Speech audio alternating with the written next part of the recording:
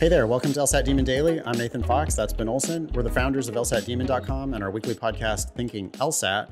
We've got an email here from Anonymous. Hi, Ben and Nathan. I'm a non-traditional URM applicant, underrepresented minority, with 4 to 5 years of work experience in investment banking, and I was wondering what my odds were for HYS or Columbia, so Harvard, Yale, Stanford, or Columbia. I graduated from a T20 undergrad with a 3.5 LSAT GPA and recently scored 168 on my latest time practice test. Assuming I can get my score up a few more points, would acceptance to any of these schools be possible given my lower GPA and non-K through JD background? Okay, your non-K through JD background is a positive for you. I don't know if you're looking at that as a negative, but it's definitely a positive. My end goal is to work in big law, practicing real estate transactional law. Yeah, I think it is a feather in your cap. I don't think it matters that much because LSAT and GPA are certainly the king here. But the fact that you have worked in investment banking and the fact that you're saying you want to work in big law, practicing real estate transactional law, that's a real good fit for these schools. And, you know, you're saying all the right things and you've got the resume to back it up. The only things you don't have are the grades. And right now, the LSAT, you will be a splitter at Harvard, Yale, Stanford. You're going to be significantly below the median GPA at Harvard, Yale, and Stanford, and Columbia with a 3.5. Like not even close. You're probably below their 25th percentile, would be my guess. Yeah. So what's that mean? Well, it means that only 1 out of every 4 students at their school have a GPA lower than yours. Another way of looking at that is that 3 out of 4, and maybe more than 3 out of 4, because you're probably substantially below the 75th percentile at Harvard, Yale, and Stanford. Below the 25th, yeah. But sorry, below the 25th percentile. So at least 3 out of 4 are going to that school with higher grades, better grades than you did. And schools look at it from just a purely competitive standpoint. You weren't able to get a 4.0 in undergrad for whatever reason. I don't care. They don't care what the reasons are. It's just scoreboard. Yeah. You did not put elite grades on your record and you're applying to elite schools. And that's a problem, like a big problem for your applications. That said, if you blow the doors off of the LSAT, like 168 isn't blowing the doors off the LSAT, but 170 something gets you into the conversation, I think, at these schools.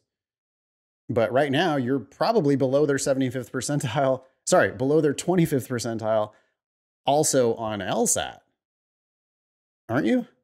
At Harvard, Let's take Yale, a look. Stanford? Yeah, so right now, I'm not looking at it right now, but I'm on LSATdemon.com/scholarships. I put in 3.5. I put in a 172.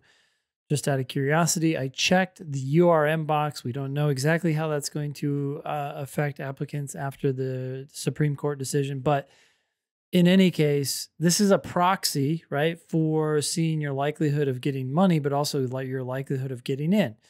And right now, like, for example, Yale, Stanford, and Harvard are all need-based, so they don't say anything. But Chicago, ranked 3, says less than half. It's predicting you might get a scholarship for less than half of tuition.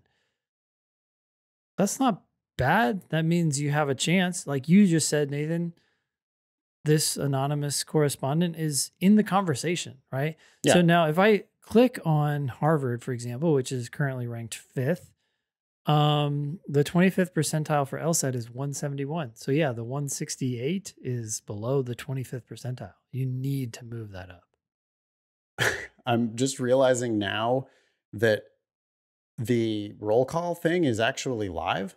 Yes. Okay. So you can now click on the PDF little icon way out to the right on the scholarship estimator. Will take you to the source data, the 509 reports that we build these predictions on. Yeah. But if you click the name of the school, you can then see who pays what at that school. It's a graphical representation. We're still tweaking it. This is like version 1.0 of this tool, but you can see there's a group of, what is that, 50 people.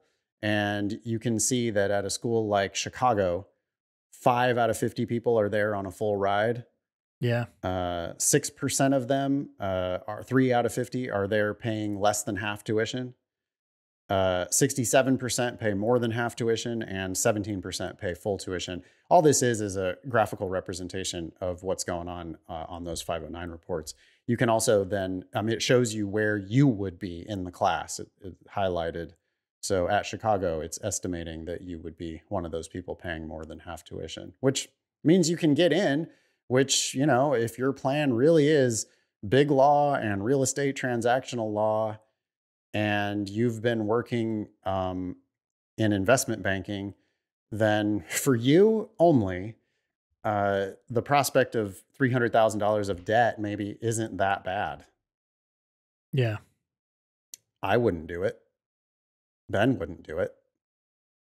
But depending on how certain you are that this is going to be a successful career path for you, if you know what these lawyers do, and if you know you can do that law or that work, that legal work, then, maybe it's worth it not to get a huge scholarship at these schools.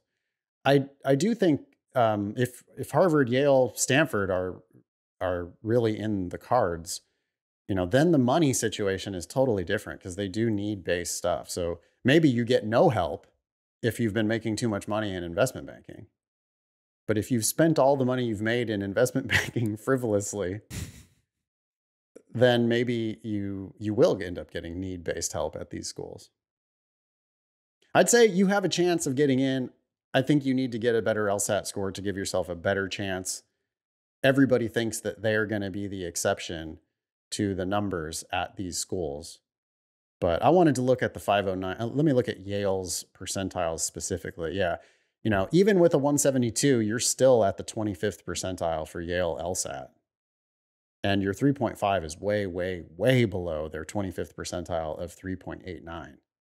You're just competing against people who have vastly better grades than you. And right now they have pretty significantly better LSAT than you.